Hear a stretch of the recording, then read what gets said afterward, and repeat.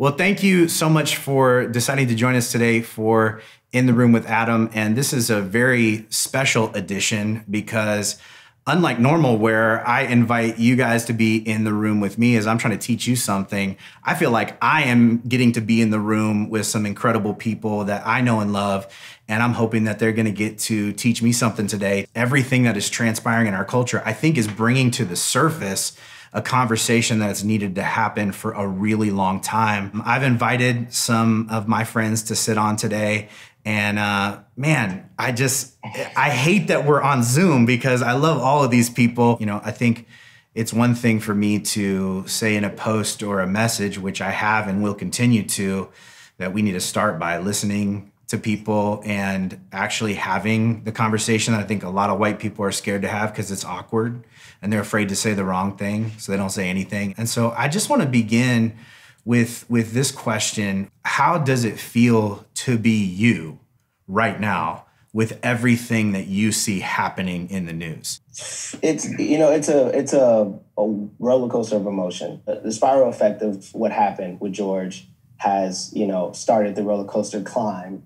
But then to finally see that the world is kind of waking up to this kind of oppression of years and years of oppression, it's more of a exciting. Even just today, walking in the store, they don't know if you're going to go off lewd or be kind. You know what I mean? Like just right now, I can walk into a Sprouts or Trader Joe's and get eyes because they don't know where you are. Okay, I'm just trying to get some avocados. You know what I mean? But at the same time, because of the fear of my skin and what has happened. Me and Trish, my wife, we're always into antiquing and going out like vintage stuff. And there was a flea market going on in Tustin, and we went to that on Saturday. We had all the rides breaking out on Friday, and going out to that, it was like I was looking forward to it, but this is like you said, it's kind of like a mixed emotion. And it's like, I felt like, man, like you kind of feel like eyes looking like, man, is this guy going to pop off? Like you always kind of like on guard a little bit, you know? Yeah. I feel like I'm in like a state of anticipation. Like, is this the one that changes the story for African Americans in America? Like, for the last 60 years, we've been writing songs about it and using our platform to kind of peacefully say like, hey guys, this system is unjust for us. So yeah, I'm kind of sitting here thinking like, hey, is this where we start making bigger baby steps? What's the final straw? Like, is this it? Yeah. Or, is it got to be somebody else? They got to pay the price. It makes me sad because I don't want the other person to be my son. It's like, I couldn't imagine something happening to my son along the same lines. And I wouldn't want him to go through that at all. I have to go through it. And I would love it by the time he's grown, he won't have to go through it. What I had to go through, what my parents had to go through, my grandparents, and so on and so on. So I'm hoping this is what changes things. For me, in terms of emotions, to Hop's point, roller coaster, it's like being on a roller coaster without a seatbelt. There are so many layers to the emotions that I feel on not even a daily basis, just it's like hour to hour, minute to minute, because I have emotions as a woman. I have emotions as an African American woman. I have emotions as a daughter. I have emotions as a wife, being married to a Black man. Being Black is like an onion, man. It's literally, I'm just being honest, man. It's so many layers. At 15, before I got my permit, my mom said, these are the rules. This is what happens when you get pulled over. Hands on the steering wheel. Don't blast your music too loud. Don't get subwoofers. Make sure you ask to do something before you do that. So if I pull over, it's here. And he can see, you know what I mean? Sir, can I do this? Can I do that? And now to add, the loss of all these people makes us even more frightened, because now it becomes, oh shoot, am I going to die today? But there needs to be something now that is higher in the White House and in the government that says, yo, they're equal. These are people. We need to change something. We're all human beings. Yeah. We are all humans. It's unfortunate that we even have to start there. We should just be there already, but we're not. We bleed, we lead, we cry, the same. I go get contacts just like you, man. Like, you know what I'm saying? I put on the same pair of pants. They may be skinnier, but you know what I'm saying? But you know what I'm saying? It's what you trying to say? No. Hey, I can go right now, dressed like this, somewhere, and be classified a gang member. Like, my wife is Mexican, so for black and brown, you know, it's tough. For us to hold hands and walk into a Whole Foods and to get eyes looked at you, this is for you over here, the Krogers or the Ralphs. What hotel are you staying at? Are you visiting? Oh, Sunset is that way, as if I'm a tourist. Over the last couple of days, basically, like literally every couple of hours, I will get a text message from a white friend that's like, I'm sorry, and are you okay? And I've been texting back with some of my other friends and being like, I feel like that's kind of half progress. Like, I'm glad that you're able to, that I'm like a safe person for you to kind of share how you're feeling. I do still feel like there is a big difference between like discrimination and racism. My wife is white. If my grandpa married a white lady, like that would have not been an option, right? So we've been making progress there, but when it comes to like systemic injustice, we have so much work to do still. Like, let's just soak up this for a second. African-American people have spent more time on this land as slaves/property than not property. Even our grandparents weren't considered full people. They couldn't live wherever they want to live. And that was only a couple of generations ago. I make it a point. I try to take my kids out every day. And I feel scared if I go out by myself. I feel like my kids are my barrier for people to say like, oh, he's okay. Because he just has his kids and you're just going a walk in the, just around the block. It's almost like you're judged automatically based on the color of your skin or the height of your hair. You know, I think about how am I presenting myself depending on where I'm going. And that's so unfortunate that you have to think about how much gel is in your hair, what colors you're wearing. Am I wearing the right shoes? You know, you think of all of these things just so that you can be socially accepted because you know or you feel like that judgment happens before I even speak.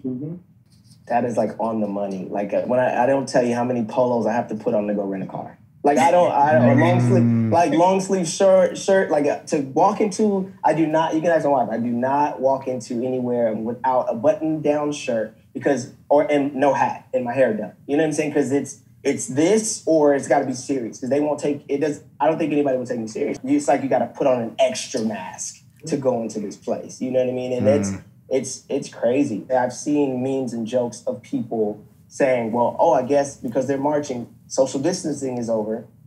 You know what I mean? Like this is a serious life thing for us. People are dying. People are getting hurt. Even down to Instagram, I saw a white man on the ground and a girl's knee on his back. Like, well, I didn't die. Like, that's not cool. This is serious to us. Very serious to us. Because if it was the other way around, I would hope it'd be serious to you. Right. It should not be a difference where someone of color dies and it takes 3 to 4 weeks for someone to go to jail versus someone black killing someone white and immediately handcuffed, sent to jail. Yeah, one of the biggest issues is maximum power and minimum accountability. You know, as I hear all of you guys talk, that is just something that keeps coming up again and again. And this idea of like, what you don't understand is like, to go out and do a normal thing that other people do, I got to think of all these 5 other layers of things I got to think about that you've never thought about. The system that we're all a part of is rigged. You just don't notice it because you're benefiting, because you don't have to think about, like, when you go out, are you obeying the 15 rules that your mom told you when you drive a car? Or like, do I have my kids with me when I take a walk through this neighborhood? All things that I think so many white people, that those thoughts have never entered their mind. What can people do to be mindful of that? If you don't know, you can't grow. You have to do the work. That's why it goes from Black Lives Matter to All Lives Matter. I know all lives matter, but empathy would say, you know what? Black lives do matter because they're getting killed. My father, who literally just bought a house, somebody comes over, white guy, fixes the air condition, says, well, there goes the neighborhood. Ha, ha, ha, ha. It's a joke to him. It's serious to us. America loves hip hop, our culture, when it's time to jam out. But when it comes down to our civil rights and understanding, you don't want to be a part of it.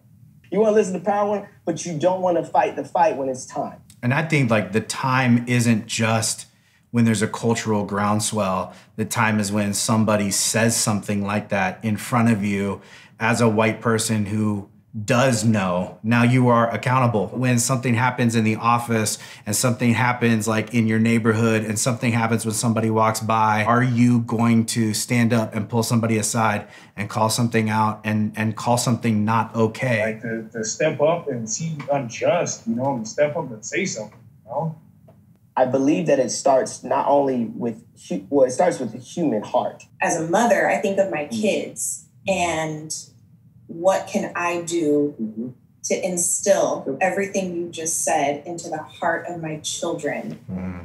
The basics on how you would want to be treated. Empathy. I don't think it's judging other people or other people's children. I think it's more so that you're an example. I want my children to be an example and an extension of God. I think one of the great parts about where we live is that it's not really hard for your kids to associate with kids that don't look like them. And then also serving. I want my kids to serve, again, early and often, just so that they can kind of get into that rhythm. But like I said earlier, there is the systemic injustice part. I told my family that I was going to be on this call. So I was like, hey, like, what do you guys want me to say? I need to, like, what do you got? And my sister just sent me the Good Samaritan. Like, she just sent me the passage. And it's like, yeah, like, that's exactly right. Like, as Christians, we are called to take inconvenient actions, right? The first two people in that story, they knew the person on the side of the road like wasn't doing well, and they're like, "Oh,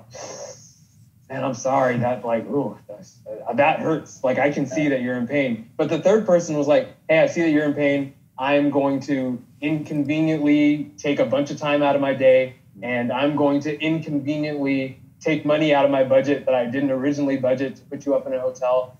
That's what makes us Christian. We go above and beyond in ways that are uncomfortable. Just a few days ago, one of my kids was asking, why are so many people upset? This police officer put his knee on the neck of somebody and that person couldn't breathe. And even though it was being drawn to his attention, he willfully kept it there and killed that man. And one of my boys said, "Why? That's not okay. Like, why would they do that?" And I said, he did it because he was black. And my youngest son, who's 8, said, "That's not a reason." And I was just like, you're right. It's not a reason. And I do have hope for, what is coming next because of the fact that there are parents who are putting their kids around kids that are different from them and teaching them to love and serve those people and teaching them to see each other as human, to where there does become this understanding that race is not a reason to treat somebody differently, and we have to stand up for that. One question I want to ask you before we sign off, and that is, what would you say, you wish everybody would either read or watch or listen to that would open their eyes? I'm ready.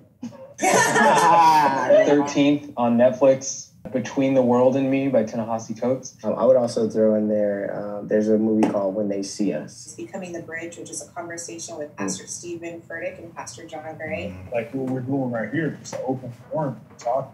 Yeah. Yeah. The biggest thing. Thank you for being in the lives of my family, because my family has deep love for each of you. When my kids think about some of their favorite people, that you're some of the people that come to mind, and that's shaping the story that they're living in. So thank you. Thank you. Thank you, Adam, man. for doing this. Thank you so much, Adam. Thank you.